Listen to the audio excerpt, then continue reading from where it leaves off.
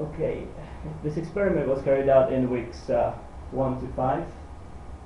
The aims were to learn a bit of radio astronomy and some radio pulsar astronomy. So we start with a pulsar. A pulsar is just a neutron star, which is a collapsed remnant of a massive star. Usually typical mass is about 1.4 solar masses, typical radius about 10 kilometers, size of a small city. It's held together by gravity, and it doesn't collapse because of degenerate Fermi gas of neutrons, basically by Fermi pressure. If we use conservation of angular momentum, we can estimate the period of a pulsar, which is about order of milliseconds, 20 or 100 or so, as compared to a star, which takes about 4 weeks for our sun.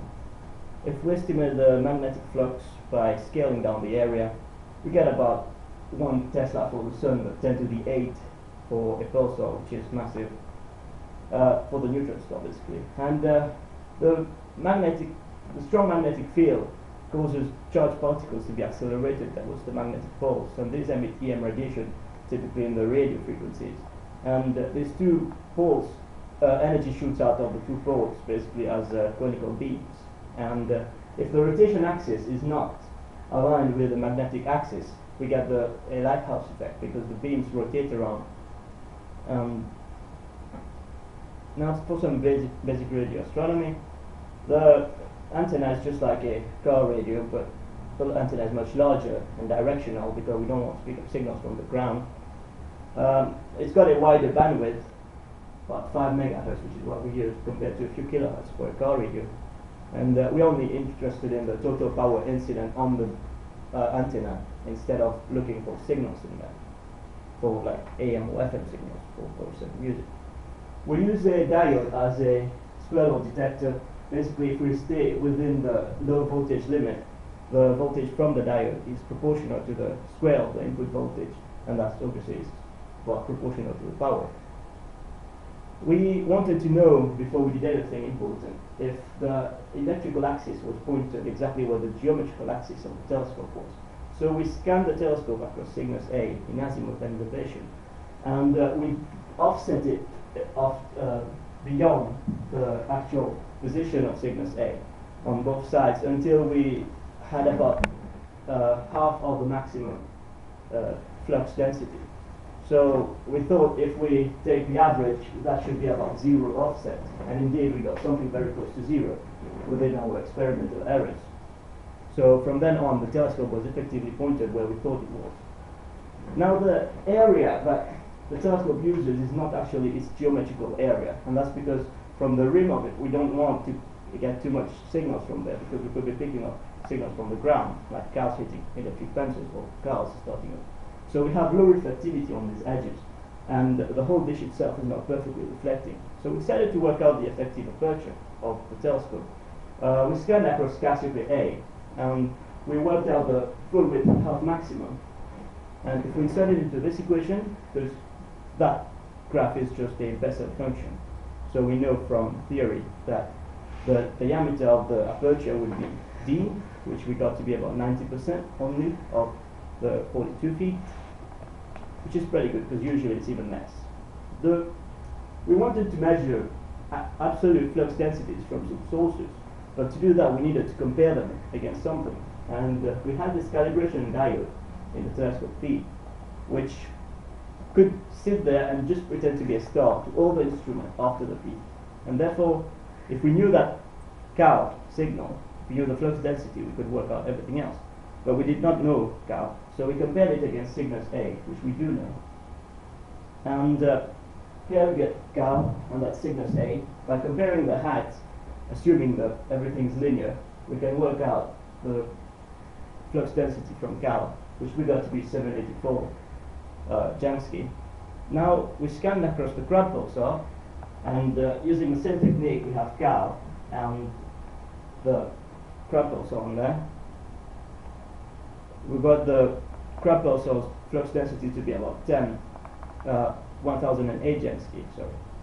And comparing that to the ATNF database, I got mine was 1000, so 3 orders of magnitude wrong. And that's because the telescope was measuring the energy from the Crab nebula instead of just the pulsar. And the Crab Nebula is excited by all the energy from the magnetic field creating synchrotron radiation in the Crab Nebula. And according to Christian Jordan, the flux density should be is just about right, within 2 st. Next, we decided to run a scan across the Sun, and we had the 20 side lobes of the Bessel function on there. And the flux density from the Sun was 12.1 solar flux units, which is just 10 to the 4 Jansky. And according to Nawal, the American National Oceanographic and Atmospheric Administration, flux density from the Sun at 606 megahertz in 2000 was 45 solar flux units. So my answer is a factor of 4 wrong. And I realized by digging further that the flux density from the Sun at radio frequencies is proportional to the number of sunspots. And if I could show that the number of sunspots decreased over that time, it would make sense.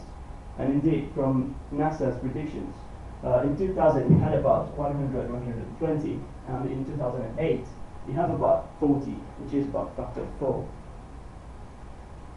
The other thing we did was study signals from different pulsars that were given to us. And usually, if it's a really strong pulsar, you get clear signals. But you don't. Usually you get this, which is just the annoying squiggle where you can't see much. However, if you do a Fourier transform on that data, you can see the first fundamental here, which is the period. It's actually 1 over p.